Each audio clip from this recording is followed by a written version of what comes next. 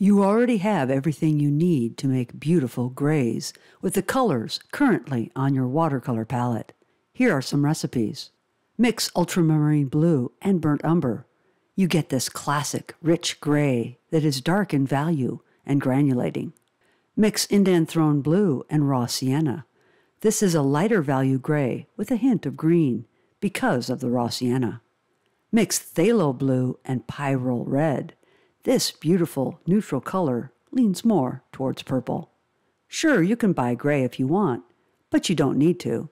Start with these recipes and try mixing your own unique gray today.